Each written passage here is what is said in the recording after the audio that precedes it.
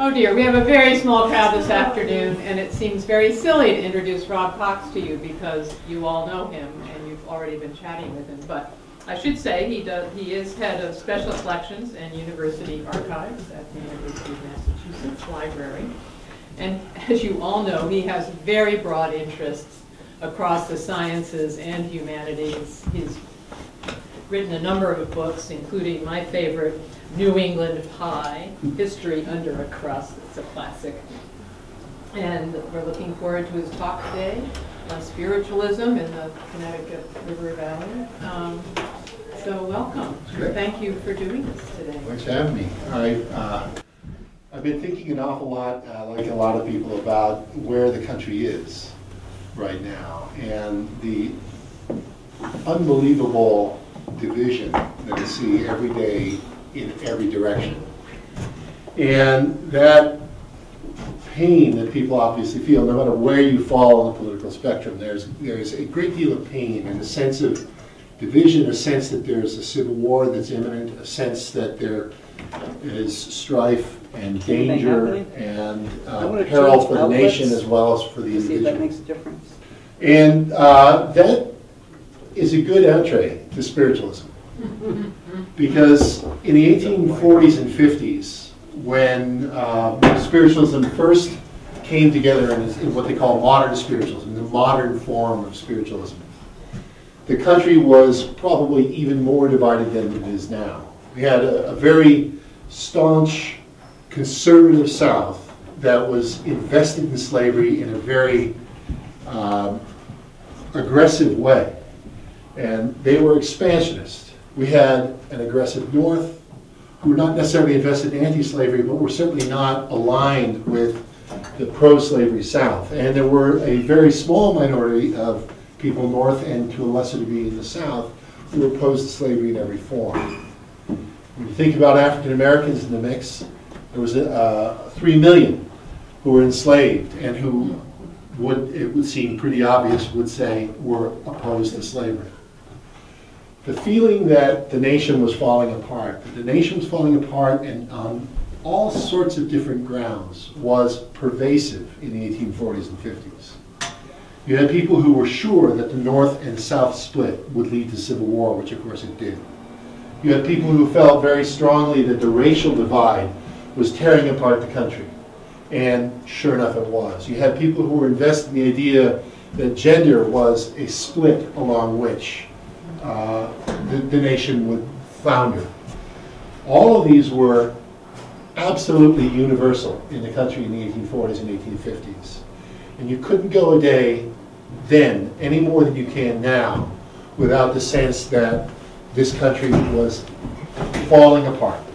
Falling into 2, falling into 5, falling into 10. It didn't matter how many, it was falling apart.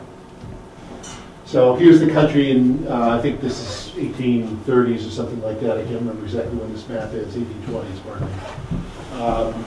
But you can see the country at this period of time splitting north, south, west as 3 different points. And there are a variety of points at which there were particular flashes.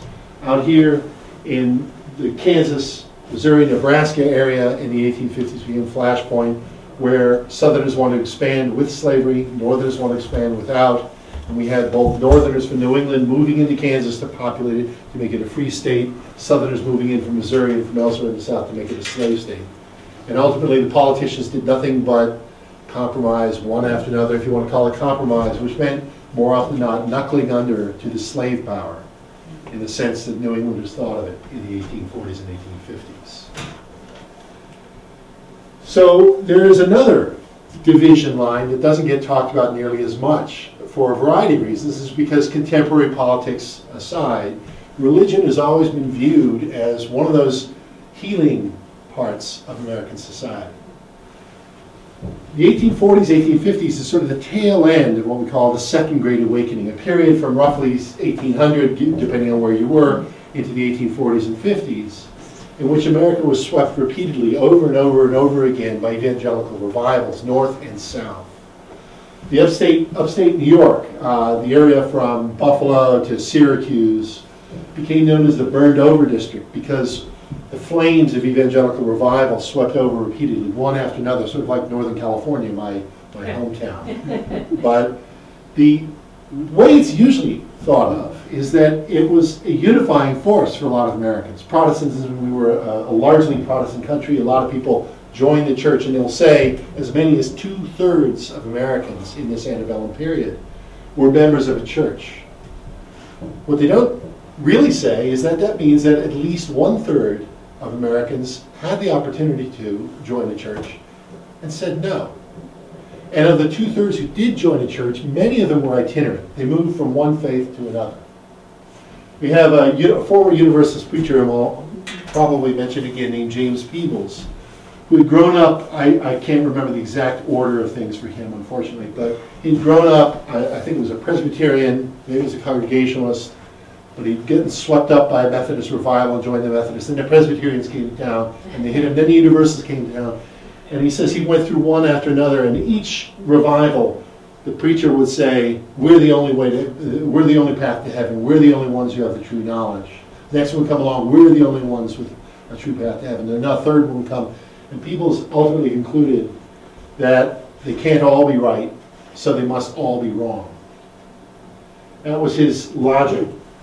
But evangelical religion, as much as it drew small clusters and communities, and even large clusters and communities together, was an enormously divisive force in the 1840s and 1850s. Didn't matter where you stood on the line, sectarian boundaries became very sharp and very aggressively patrolled. And there was, which not enough historians talk about, there was an aggressive anti-clerical and anti-religious streak in America in the 1840s and 1850s, largely as a result. Now, into this mix, in upstate New York, in the heart of the burned-over district, in a small town called Hydesville, just southeast of Rochester, sometime in the winter of 1847, 1848, you had these three sisters, Kate Margaret Fox and Leah Fox, who were living in a very small building. The building itself doesn't stand any longer, but the foundation does, and they've sort of marked it over. You can build a building over, you can go and see the foundation. It's about the size of this room here. But the Fox sisters, young girls, 12, 13 years old at the time, the Kate and Margaret, discovered during that winter of 1847-48, that they could hear noises coming from various parts of the houses, little rapping noises like that on the roof, on the floor, on the walls. And they discovered that they could interact with these noises. They were immediately accused of making up the noises, but they said, no, we can make the noises come wherever they come. They can, underneath us, they can come over there, they can come in the next room. They can make these noises. And these noises, they recognized, not only could come when they asked, but they could respond to questions. Sometime in around February, March 1848, they discovered that if I asked a question, I could ask a yes-no question, say not rap once for yes, rap two for no. So they could ask yes-no questions. And this began a conversation that evolved eventually into a rapping alphabet that was remarkably like Morse code. They often call it the celestial telegraph or the spiritual telegraph because it worked along the same principles. They thought there was some sort of electrical force in nature that could be mobilized to communicate between these unseen entities and the living. And the Fox sisters, these little young girls, 12, 13 years old, recognized that we could ask questions, let's figure out what this force is, and to make a long story short, sometime in March, end of March 1848, they discovered that the spirits themselves, the spirits of once living beings who had lived in that house, were attempting to communicate with these young girls who were living in this house. That hit like a storm. The girls were relatively believable because they were so young, and these phenomena were witnessed by dozens and dozens and dozens of people. They were tried and tested again and again and again. The community, the local community first began to flock to them, and then people from all around the region began to come to the Fox sisters' house and attempt to communicate with the dead. This was an establishment of a spiritual telegraph, connecting the living to the dead. And they said, if you look, ultimately, if you look biblically you can see the dead and living speaking back in Bible days, and we'd simply lost the ability. But now, with modern technologies and this new force, we have reestablished a line so that we can begin to communicate again. We're in a new dispensation. And this should resonate with somebody who's in a world that's falling apart. A new dispensation says something to those people for whom it's falling apart. They became so popular that ultimately they were whisked up to Rochester, and they spoke at Corinthian Hall, where people like Frederick Douglass and the great suffragettes of the day, the women's suffrage movement speakers, were known to Wisconsin. They were seen by hundreds and hundreds of people up there. They were taken off to Buffalo, paraded in front of a group of doctors who tested them. The doctors said, oh, the Fox sisters are just frauds. All they're doing is cracking the joints in their knuckles or their toes or their knees to make these noises. But the Fox sisters persisted. They kept making these noises, and everywhere they went, they drew huge, huge crowds. Now, they weren't the only ones, and it's important to remember that the Fox sisters were not the only ones who began to communicate with spirits. As soon as they began communing, you see all across the burned over district, all across this area of, all across the nation, where people had been embedded in this spiritual hothouse, this second great awakening. You begin to see other people trying to make an effort to communicate with spirits using whatever form they could. Rapping was the first and most abundant technology in the 1840s, 1850s. But it gradually spread out so that you see a variety of ways of attempting to communicate. These phenomenal ability to find new and novel ways of speaking from the living to the dead. You see, on the one hand, some spiritualists who begin to do table tipping and chair tipping. You'll see asking questions and having the table rise or fall to respond to the question. Table tipping became a very common thing. Tables would lift off the floor in response to spiritual questions. You begin to see people taking up more or less direct communion with spirits, having the spirits speak through them. So you have, on the one hand, someone who will be invested with the spirit, who will speak through them in a trance-like state. You have others like James V. Mansfield, one of my very favorite spiritualists, called himself the spiritual postmaster. And Mansfield picked up sometime 1853, 1852, 1854, right in that period of time. Discovered he had the ability to hold sealed letters to his forehead, or anything that was hidden from view, he could put on his forehead and read spiritually with the aid of spirits. So it's very far from the spirits the Fox sisters are communicating with in this very mechanical way. He's using sort of psychic vision to do this. And at the time, in the 1840s and 1850s, that didn't seem so crazy, because spiritualism was derided at the time as being nothing more than an expression of natural phenomena that we all know to be true, like clairvoyance, the ability to read other people's minds. Scientists today believe that you could commune spiritually, think spiritually, connect mentally between individuals. And they said there's no spirits here. What people are doing, these naive young girls, are communing somehow psychically with their subjects. James Mansfield is not actually using spirits to read the letter. Somehow he's connecting in his mind to these people. You have other things like a machine here devised by Robert Hare, who was America's greatest bench chemist at the time. He was an eminent scientist very late in his career in the early 1850s when he discovered spiritual communication. And he devised this sort of wheel-like device in which you could ask questions and it would, you can see there are letters here, would spell out the answer. Hare actually got a lot of flack for doing this. He was an august member of the American Academy of Arts and Sciences and a very distinguished scientist, a very high-profile scientist. As soon as he began to speak out about spiritualists, fellow scientists said, "Hey Bob, shut up. Don't make us all look bad." But he persisted and was drummed out of the AAAS as a result of his spiritualist activity. And there was a biography written of Hare, only one really that's come to this date, written around the turn of the century, and they simply refused to mention Robert Hare's spiritualist episode in life. They talk about his chemistry and everything else in life, but not about a spiritualism because it was viewed as being sort of embarrassing. And it's an indication at the time that spiritualism is a controversy. Now, we were talking before about spiritualism today and saying you don't see much of it.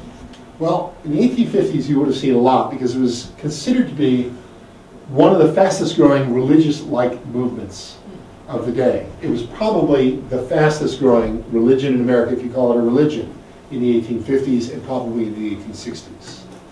The estimates of the number of people who believed are anywhere between 3 million and 11 million. And the population of the U.S. at the time is 33 million, 35 million, that range. So depending on who you believe, it's 10% to 30% of the country were believers. The problem is that what I describe as spiritualism is not a central tenet. There's no church. There's no central set of beliefs. It's a set of practices at this point. And the practices you can believe in while being a good Unitarian, a good Universalist, a good Congregationalist. You could say this is real.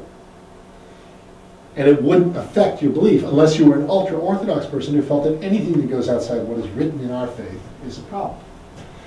So the numbers vary widely because nobody knows what a spiritualist was unless you said, I'm a spiritualist. It nevertheless got attacked. It got attacked from the folks who were very much in the materialist mode. Spiritualism stands apart from materialism. Most scientists, unlike Hare, viewed these phenomena as being unproved and unprovable. It was very fiercely attacked by Orthodox religious folks. Virtually every denomination attacked it as either being a fraud foisted upon the people, as being real and diabolical, or as being real and a force of nature, but nothing spiritual whatsoever. So spiritualism carried controversy, but grew very, very rapidly. Come back in a second to a little bit more of that. This is a little bit later development in spiritualism. You see the planchette, which is more or less like a modern Ouija board, and this tie in the, really as early as the 1850s, into other phenomena. It's not just spirits, but you can channel energies. You can channel forces in spiritualism. And this comes out of an area in spiritualism that I think is what makes spiritualism spiritualism. A lot of folks talk about spiritualism, point to the Fox sisters and point to the phenomenal aspects of it, this ability to communicate and saying, oh my gosh, how wonderful it is that people could find solace by communicating with their dead loved ones. And sure enough, that's most of who communicated. You would go to a seance, you would hear from your dead aunt, or your grandmother, or your son perhaps, who had died over, out at sea. And you could commune and find some solace. And there's enough evidence to suggest that some people did find solace in these after-death communications. But that's not what spiritualism was really about to most of the people at the time. Phenomena were only one piece of spiritualism. The other part, which I typically call the philosophical part, goes back to this guy, A.J. Davis, Andrew Jackson Davis. He is not the landscape architect Alexander Jackson Davis, but a spiritualist himself before there was spiritualism. Back in the mid-1840s, three to 5 years before the Fox sisters, he was bumming around the Hudson River Valley and walked onto an itinerant mesmerist. Mesmerism was something that a lot of people believed in at the time. In the 1850s, they believed that you could manipulate the natural forces that link bodies and funnel energies to cure or to anesthetize people. There were physicians in India who were conducting surgery under mesmeric-induced trance. You had people who were doing this as a popular entertainment, who were showing what it's like to mesmerize, or today we say hypnotize, an audience member. And Davis was one of these guys who walked onto an itinerant mesmerist, found that he was a great mesmeric subject, and that when he went into trance, he saw the world in a very different way. The first time he went into a trance at a young age, and I don't remember exactly how old he was, in 1844, 1845, he began to see that the world was connected by these very powerful forces. This is, again, think back about a world that's falling apart in the United States. He's saying there are powerful forces that are binding the universe together. The forces that he saw, quite literally saw, operating, was primarily the force of sympathy. And sympathy in the 1840s and 1850s is the same word sympathy we use today, but it had subtly different meanings. Today, you think of sympathy as being this kind of thing that you feel a little bit of commonality with someone else and feel a little bit of connection to them. In the 1840s, 1850s, they were drawing on a much older set of ideas about sympathy. They go back to the 17th century, but also to the 18th century to thinkers like Adam Smith and David Hume. Adam Smith, one of my very favorite guys. He's not Adam Smith who he's often portrayed. Give him a break. But Adam Smith believed that sympathy was a natural, innate force that all humans shared. And sympathy was this unseen bond that we established with one another when we interact in life. And you can think about it in an economic sense, and Smith did think about it in an economic sense. When I exchange money with someone, when I buy goods, what I'm doing is setting up a relationship where an exchange leads to the possibility of future exchanges. Think about it at an emotional level. When you interact with somebody on a day-to-day basis, you develop these bonds that persist and are drawn on. And he says, this is the power, the force of sympathy in operation. He says, if you want to see sympathy in its purest form, go to a public execution. He says, when you see the victim hanged in front of the crowd, will drop on the rope and sway left and right. And what do you see when you look at the crowd? The crowd sways with the body left and right. Wow. On the dancer on the slack rope is his phrase for the hanged man in that case. It says that's the power of sympathy. The crowd looking at this body out there for whom they often don't know, they have no connection with. But they feel this innate connection to the person because we're all humans, we're all in these day-to-day interactions. Smith imagined the nation itself as coming together because the bonds of sympathy were what connected us.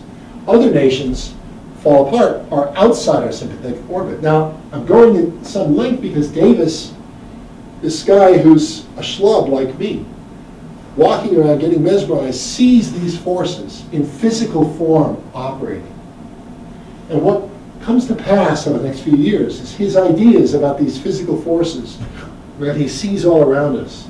And these ideas that the Fox sisters were tripping onto in their own way about communicating with the dead. He says, what better evidence is there of the power of sympathy than it can heal every divide in the world? And how powerful is it? It can heal the greatest divide of all, which is the divide of death. Sympathy is so powerful that sympathetic bonds between two living people persist after one of those people dies.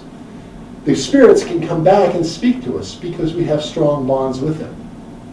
We don't speak to average spirits. You speak to somebody you know and love, your brother, your sister, your father, your mother, your grandparents. That's the mechanism that they use to come back. They can overcome even death.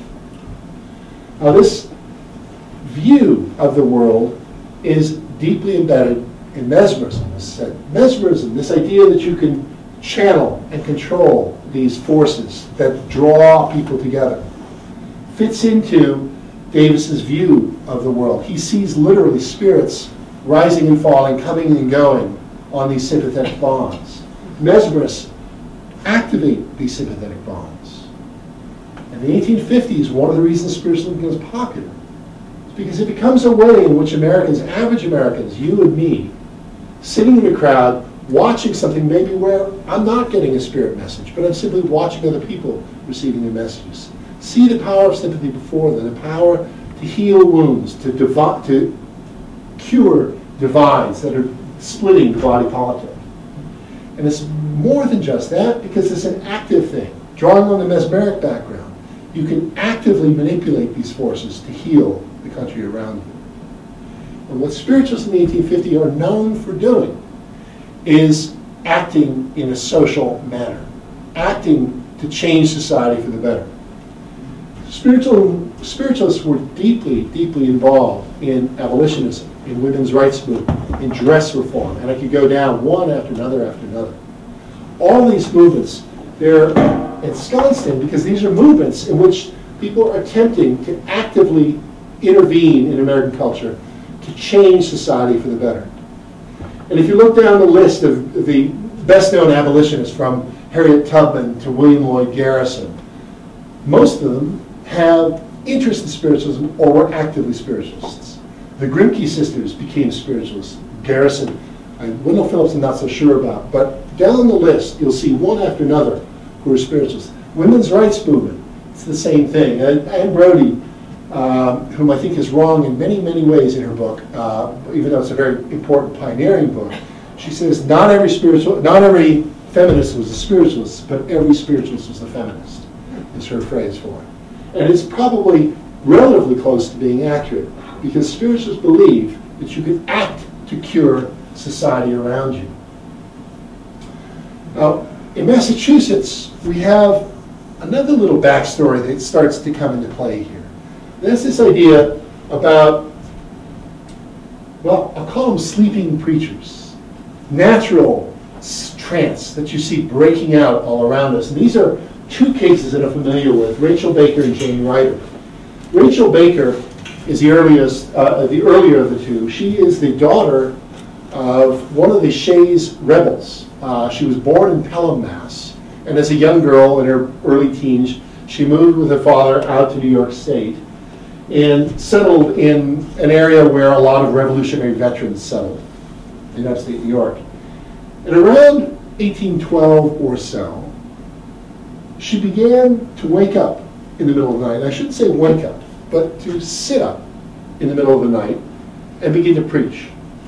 She's a simple country girl, but she would sit bolt upright in bed, stare forward, to all appearances, still asleep, and begin to preach full out-and-out sermons. This became pretty much of a phenomenon. People wanted to see the sleeping preacher, Rachel Baker. So she was dragged down to New York City and put up in a room where august members of the faculty at New York University and Columbia University would come and visit her, and theologians would come and debate her on theological topics. And they recorded her sermons and her interactions with these learned savants all around her. Published a couple different editions of this book, which are you can find around, they're not super common. But Rachel Baker became this weird phenomenon where this otherwise quiet country girl was becoming an intellectual phenomenon. Her sermons were said to be beautiful and deep and rich and theologically based, even though they were not necessarily entirely orthodox. And Baker sort of disappears from view in around 1815. She died a few years later. But Baker is one of these people who comes to light. And saying this average person who's invested with some spiritual power out of this trance-like state. Jane Ryder was from Springfield, Mass, just down the road here. And Jane, in the 1830s, was a servant girl in the home of a local sort of petty bourgeoisie. He came down one night, her master came down one night, and I'm forgetting his name unfortunately right now, but he came down in the pitch dark at night to discover that she was doing chores in her sleep. And he began to experiment with her. And he realized that she could do a lot of remarkable things, like thread a needle in the pitch dark. She could do dishes and put away silverware and everything without breaking anything, just as if it was perfectly awake, but her eyes closed. He discovered, and others at the same time, I'll mingle together a few different cases here, because there's a woman named Lorena Brackett in Providence, and there's several of these others who at this time break out with this odd ability to see and do things in the dark, in the middle of the night. Lorena Brackett could, again, thread needles and so forth, but she could also travel in her sleep. She was investigated right around the same time as Jane Ryder, and discovered that she could, while sitting in Providence, imagine a trip by steamboat into New York City, and she could describe landing at Castle Garden and working her way up the street. And her interrogator, who lived in New York City, said, well, why don't you walk into my house? And she says, I walk up the street and I see your house, It's a narrow alley. I'll walk in there, and I walk in, and I see the following people. He says, that's not my house. She begins to describe it, and he realizes, actually, she's describing his neighbor's house. And he says, you went into the wrong house. So she says, oh, I'll go out, go into your house. She walks in, describes the paintings on the walls, the books on the shelves, and the papers that are tucked away in drawers for this guy. Jane Ryder is this woman who, well, one of these people who finds that you can actually read books by blindfolding them, putting bread dough over their eyes and wrapping it around and have them read books. They could tell color by touch. They could hear sound using non-auditory senses. All of this is the background to spiritualists. So when spiritualists come along in the 1840s, this idea that there are unseen forces that you can manipulate, unseen forces that lead to these remarkable sensory abilities, all come into play. This philosophical idea about how we can manage these forces, this phenomenal idea about how we can come into contact with with the dead on a regular basis, all come together. By the 1860s, we begin to see other technologies entering the spirit realm. On the right here is a photograph that's in my collection of William Mumler, who is the first spirit photographer, or one of the first two. He and Mrs. Stewart were bumming around in Boston in 1862, where, learning the art of photography. He was a jewelry engraver. She was a hair jewelry manufacturer. And they began taking photographs. And when they took the photographs of living people, they discovered that these ghost-like figures appeared in the back. And when you asked the living sitters, what's going on here, they said, that's my uncle, that's my aunt, that's my wife. All these spiritual things came to pass. This is a photograph of Mumler's from a slightly later period, probably around 1870 or so, in which you see a photograph of somebody who is presumably still alive, but not present, with 3 deceased around him. It's like the ultimate statement of photography as far as I'm concerned. But that's another story. Yeah. Mumler was joined by others, but Mumler's ideas hit like a ton of bricks in the U.S. We had people who wanted to believe this to be true. You had spiritualists who said, this is proof of these unseen forces and unseen beings, just like we've said all along. James Mansfield in 1863, 1862, 1863, 1864 was working out in San Francisco. And when he first heard of this, the spirit postmaster said, this is proof of what we've held. Please send me photographs of Mumler so I can see them myself. He was originally from Boston. Mumler's from Boston, so he got friends to gather some of these photos, send them out to him. When they arrived, what's interesting is that Mansfield began to look at these photos and to inquire who was William Mumler. He passed the photos around. They became a little bit of a sensation. They trucked from San Francisco up to Sacramento and all around. People very interested in getting very excited by these spirit photos. But Mansfield himself turned the other direction. He said, who is Mumler? Mumler is not a spiritualist. Mumler is someone who's simply saying he's capturing spirits. And within 6 months or so, Mansfield concluded that Mumler has to be a fraud because he's not a spiritualist. He's not part of our sympathetic community. He's not the part of this group where we have bonds and expectations. And what he's doing is sitting outside our community to speak to our community for profit. Another spiritualist, William Denton here, is a guy from eastern Massachusetts, from Wellesley, who communed with spirits through his wife, who did geological excursions using spiritualism to hold a fossil and to read the history of the earth through that fossil. Josiah Gridley in Southampton, just down the road from us here, just down the road from where I live, discovered spiritualism in the 1850s and got involved in writing his own book, Astounding Facts from the Spirit World, which is still around, where there's a fold-out plate which shows the spirit world, all the spheres of the spirit heaven that connect. Up in Lake Pleasant, in the 1870s, you had established a spirit summer camp called now the village of Lake Pleasant, in the town of Montague. The Independent Order of Scalpers is a community, it's a club that was formed before the turn of the century in Lake Pleasant.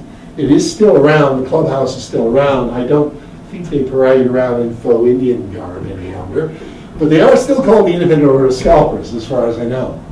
And this club here is named after this idea that this communion that we have with spirits is more natural for the simpler people in the world, Indians. And this idea that we can be connected to them is entrenched in spiritualism already in the 1850s. Now, it points to the big issue for me is spiritualism growing rapidly as this force that heals humanity. They're drawing on ideas about Indians. They're also drawing on ideas about Africans. They view race as being one of the key dividing factors in American culture. They see slavery and the slave power as being dangerous to the nation, and that we can overcome these racial divisions using spirit powers, talking with spirits, mobilizing sympathy, and so forth. And they make real efforts to it. As they say, it was deeply popular in abolitionist circles. What should be obvious is that when you do that, you recognize that if it were so popular and so powerful, that you should see bodies of African Americans in the seance room. And in fact, when you begin to look for that, you find, yes, pockets, Sojourner Truth being one of them who adopted spiritualist beliefs. But there are many, many others who try it out and determine it's not for us. One of the things I discovered that I found very interesting is that spiritualism in the South seems to have been much, much less popular than in the North. It was present, but not anywhere near as popular. In part, spiritualism gets associated with these progressive ideas about ending slavery, which doesn't make it popular, doesn't endear it in the South. But you do find pockets in the South where spiritualism takes on. And one of them is in New Orleans.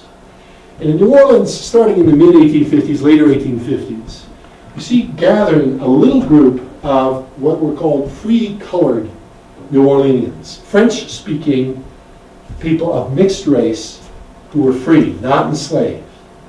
They occupied a middle rung in the social hierarchy in New Orleans, with enslaved people being at the bottom, with free white people, and especially wealthy white people, above them. But free, colored Creole New Orleans sat somewhere in the middle.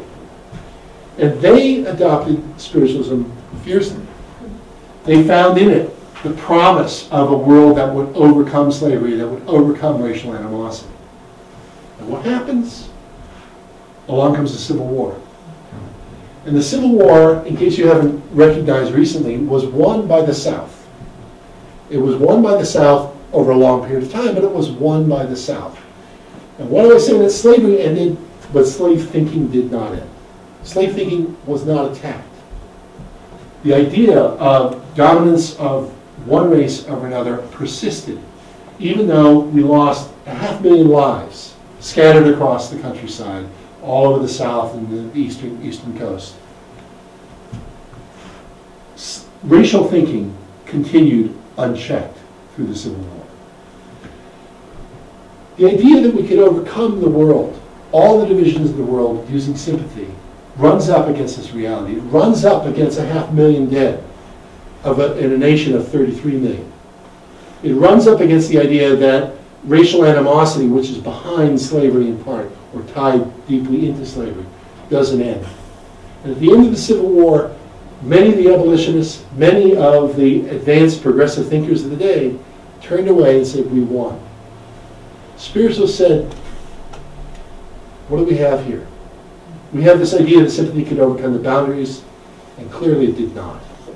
We have 500,000 dead. The dead didn't seek solace through spiritualism. Spiritualism saw the death of their ideas in those 500,000 dead around the country.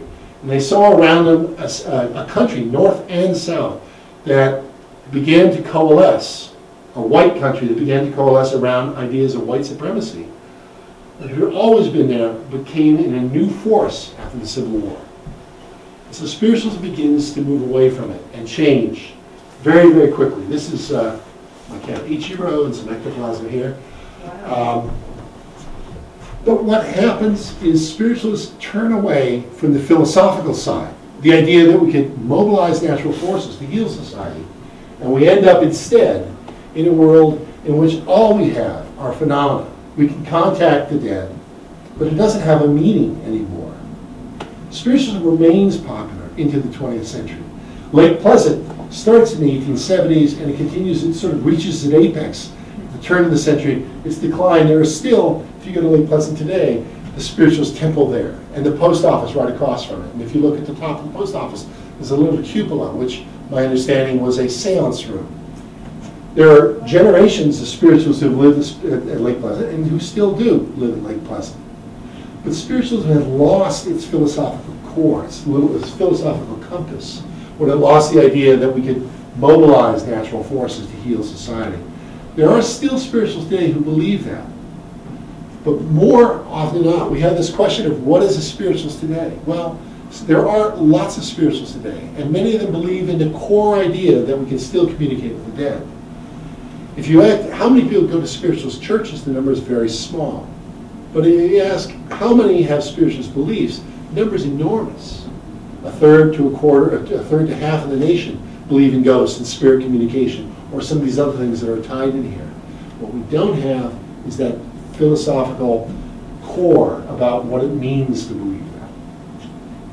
So that's my sad story. Wow. So if you have any questions, I'd be glad to attempt to confuse further. What's that picture on the left? This picture? It's my cat.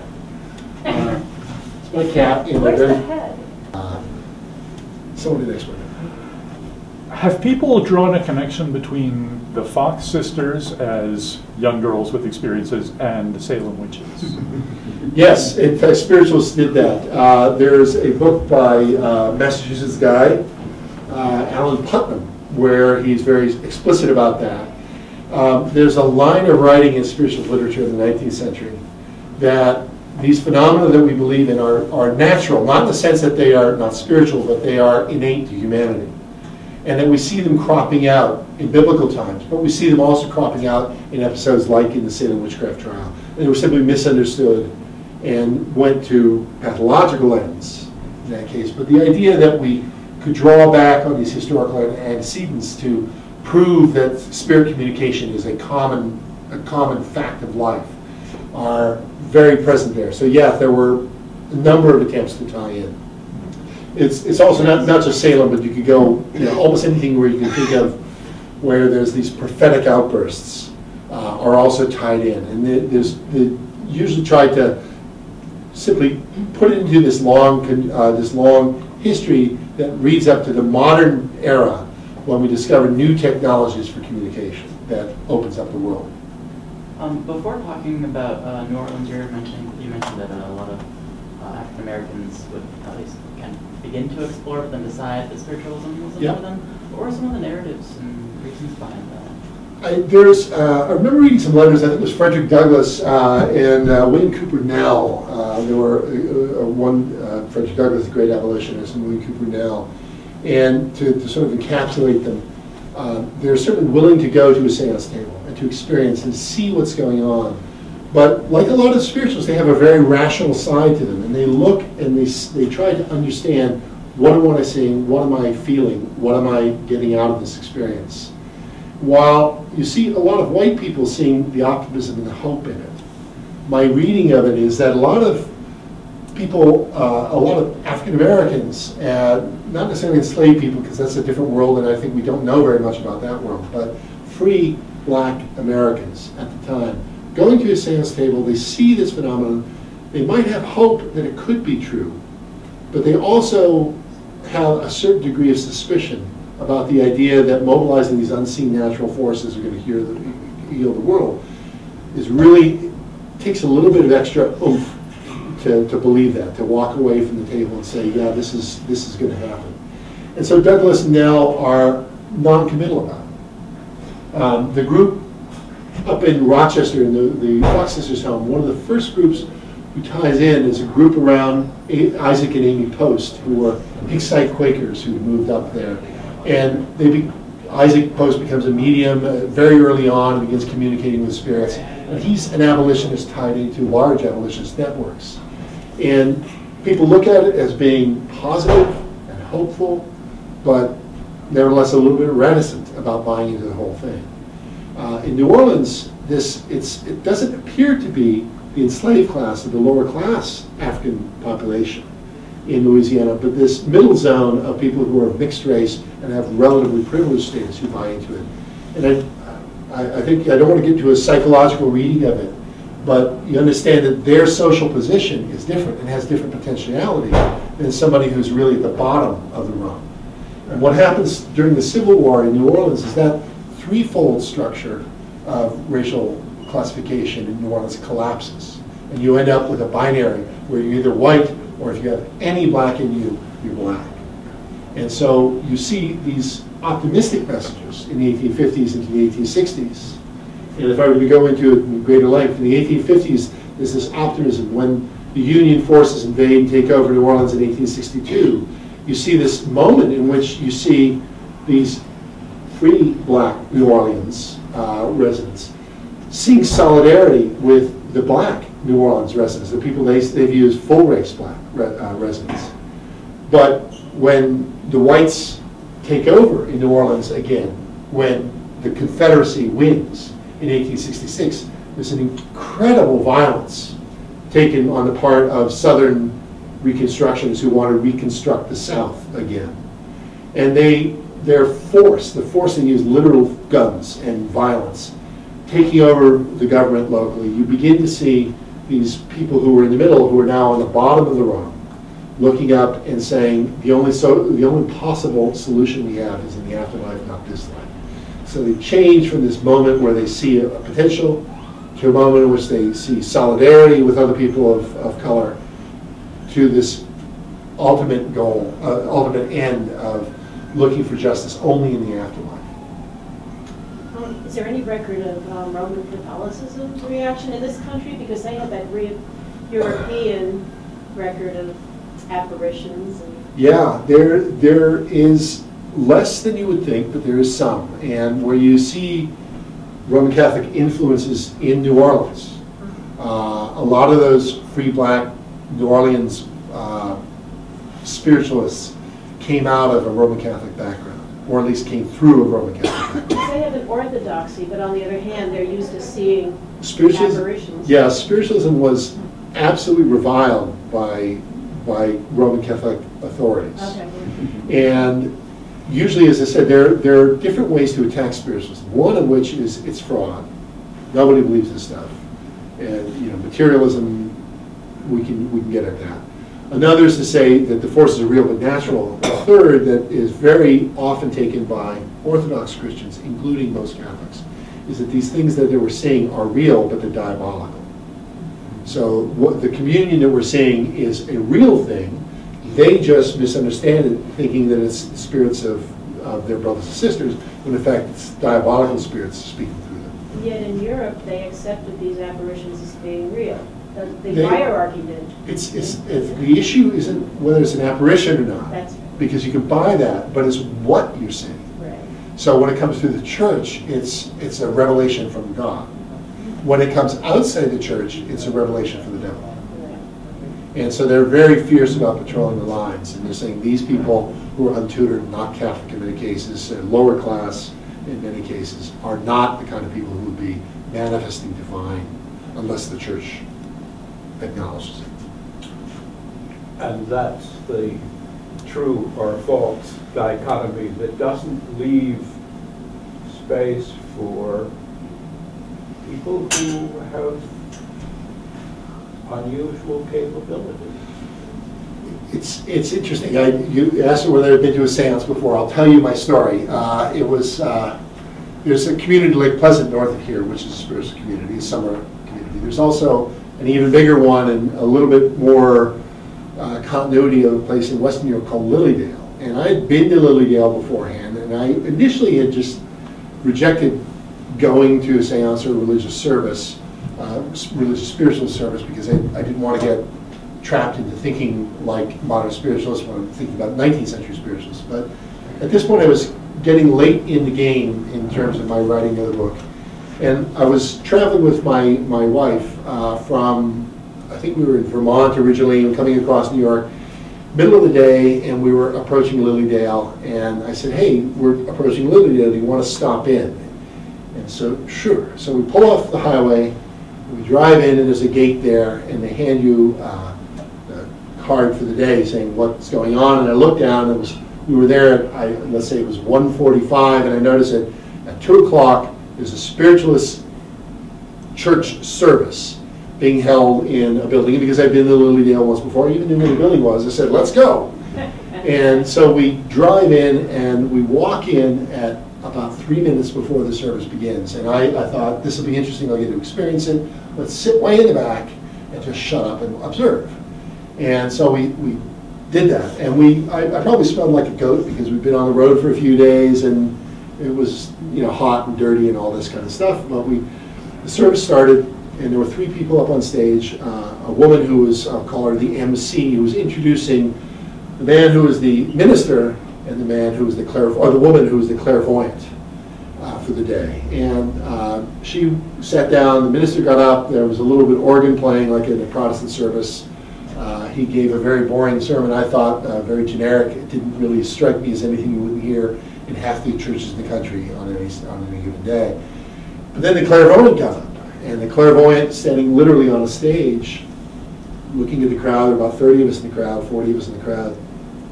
And she says, I see spirits all around today who want to communicate. If I point to you, and I ask, may I approach you, meaning may I ask a question of you, please speak up, say yes or no clearly so I can establish a good connection with the spirit who wants to communicate. And so she points to the first person. She says, may I approach? Yes. I see a spirit behind you who is rattling around the kitchen. She's got dark hair, she's short, she's in the kitchen rattling pots and pans, always like to be cooking. Does this make sense to you? Yes, yes. And I'm thinking, you know, well, I'm very dispassionate. I'm thinking, well, you know, it's fairly generic. You know, there's nothing really there. She says, she speaks Italian. Is that? Yes, that's my grandmother. That's my grandmother.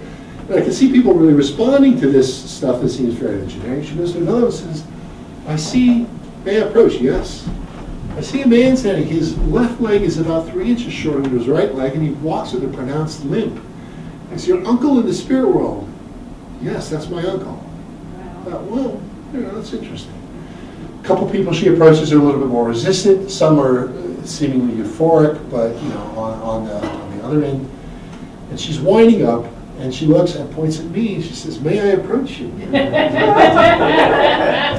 I say, if you want to destroy all academic credibility, yes, please do. But I said, yes. And she says, this is odd. I see 2 people behind you. Is your grandfather in the spirit world? And I say, yes. She says, I know one of them is your grandfather. The other one is standing right behind your grandfather, and I don't know who he is. Robert S. Cox VI. My grandfather was the 4th, and you know, the 3rd and 4th. So I thought, well, that's interesting. So she says, your grandfather describes you at work. And at the time, I was a manuscript curator at the Clements Library at the University of Michigan. And my office was a big square room with the counter all around and bookcases and so forth. And she says, your grandfather describes me, he says, he sees you sitting in your office at a surface that goes all around, and it's covered with books and papers and manuscripts all around you. And I'm thinking, well, that's odd, because I'm manuscripts, she's manuscripts and books and papers. This is a real rat's nest. And I said, yeah, that's my office, exactly. And she said, your grandfather, she said a couple of things that I don't really remember. She says, eventually gets into this, your grandfather says, oh, don't worry, in the fall, blah, blah, blah, you're going to be all better, and, you know, all right, whatever, very generic. And then she says, now, I don't understand this part at all, but your grandfather also wants me to show you, standing behind a podium lecturing to a large crowd, you have a blue aura around your throat. I don't know what this means, but at the time, I was teaching the course every semester to 300 students, where I had to stand behind a podium and lecture, and that's very strange. And she finished up, and I'm processing all this, and as she ends up, my wife turns to me and says, do you want to go talk to her? And I said, no. And she said, neither do I. And we left. What was interesting about it to me, especially in retrospect, is that I'm in the crowd, I'm primed to be very dispassionate, and I sort of am. I'm not easily moved by things. But when somebody's speaking to you and delivering these words, whatever those words are, there is a sense of connection that comes out of it, and a sense of power that carries through those words that can affect you even if you are skeptical about it. And it's a very strange experience, and I've had many people I've talked to over the years since then who've had experiences that are much more profound and much more moving than that, but it's something that has a power to you. And if you imagine being in the 1850s where this new phenomenon comes along and you are searching for a way of living in the world, and here's this set of ideas and practices that are presented to you that come together in this package, you can imagine how powerful it was. And that was, somebody asked me how I got involved with this. Well, it was reading literally one letter from one spiritualist in the 1880s, writing to another whom we hadn't seen in many, many years, about their experiences in the 1850s. And he begins the letter by saying, you and I know that we're laughed at and reviled by the world around us because of our beliefs, but you and I know how powerful those experiences were all those many years ago. And he goes on, he describes, he says, that first night when we sat and we were laughing and loving all night long and listening to the Spirit invest itself in my body and take control of my throat and wage my tongue at will. He says, that is an experience I will never live down, and I cannot deny the reality I experience, and we will live in the belief as long as we live, and even after. Whoa. So you remember that, and you say, the way historians write about spiritualism, and Brodie and many others since who've copied her, write about spiritualism as being this way that people who are subordinate in society, who are in the lower rungs of society, particularly women and lower status men, find in spiritualism the ability to speak publicly about things they could not speak in the usual cases, because here they say, it's not me, it's the Spirit speaking through me, making rapping noises on the letters. I think that's the boiler. But I find that to be ridiculous at the end of the day, because the experience for the people in the crowd is not listening to somebody saying women's lib or end race. The experience is this powerful emotion that you get by drawing into something that is so much larger and that has so much healing power in a social sense. So what are the chances now that spiritualism will revive now that we're in this fix? It's the problem is that the philosophical base, the cultural basis for believing is so gone that it's difficult. Now I'm taking a sabbatical next semester to work on the post-World War II period, where that's specifically my question is, why do we see spiritualism coming back during that time? And there are particular reasons dealing with the nature of, to put it really crudely and very simply, if you look at death in 1939, what do you have? You have everybody's affected by death. You have the example of the First World War where you have death on a mechanical fashion. But after World War II, where you have the Holocaust and the nuclear bomb, we have death on an unimaginable scale. And so there are real powerful motives for beginning to reassess what it means to be dead and to think about that, and that has something to do with it. But there's a lot of other things that are going on culturally at the same time, including a very aggressive evangelical Christianity that begins to assert itself after the Second World War in a very effective fashion and instilling itself in the government. We have In God We Trust in 1954, not just because of the civil rights movement, but largely because of it, and because of other reasons as well. A lot of things are coming together at that period of time. Today, almost everything, we've been drained out of this optimism, unfortunately, and this idea that we can cure society. I think we're now at a moment where the only question is, if things fall apart, which way does it fall apart? Oh dear. Well, sorry.